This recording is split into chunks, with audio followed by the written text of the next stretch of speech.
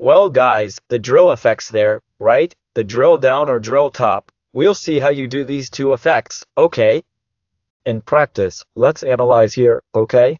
Drill down is when you make a selection and automatically the graph, right, or your information, it explodes to the lowest level. Tá bom?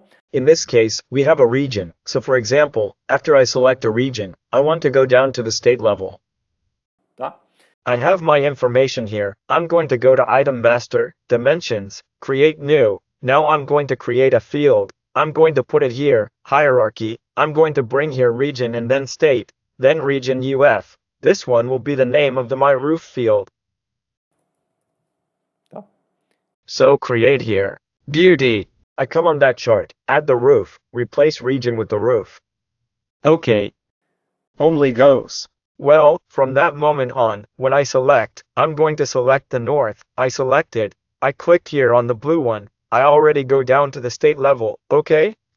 We can drill down to the level we want. If I want to go back, I remove the filter. I remove the region filter and it goes back to my region level. If I select two regions, it remains in the region level. Only from the moment I select one it will explode to the bottom level. So I'm going to select the north region. Okay, look, you have my information by state in the northern region, okay? And the other, which is the vision of thought that we use to look at the other screen. It can be done through the action of a button. You see it here in graphic, button. Tá? Here on the button I'll call it detail, for example. So, we can come here, in general, label, put detail here. Detail UF, for example. As if it were a UF detail. What are we going to do? We will take the user to a more detailed view. Tá? I'll put it here, go to the next one, go to the first one, we can select a certain folder here. I can select go to next. Go to a folder. Better. So, going to a folder, I'm going to come to my folder. Let me see what folder I have here. I have results, so I'm going to come to the results folder, results. Okay, I'm going to edit it, just finished. From the moment I click here on detail, I'll go to the more detailed folder, okay? So, as an end user, to see the question in more detail, I can filter here. For example, northeast, it's filtered northeast, right? I can click here on detailed.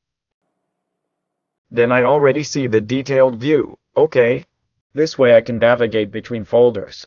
And to go back to my first folder, let me see my first folder here, called drill down. I'm going to create a button. Okay. So I'm going to create a button up here to go back. I can either go back to the previous folder or go back to this current folder. So I'm going to create a navigation action here. Go to the previous folder. Yeah, go to the previous folder. That it is the action of going back that I will want. So, I'll put it here, come back. It's okay. And here, clicking, I go back to the previous folder. I can unfilter again, do my analyses, leave a filter here that I want to analyze, click the button, go to the detailed view, then go back and remove the filter. Tá?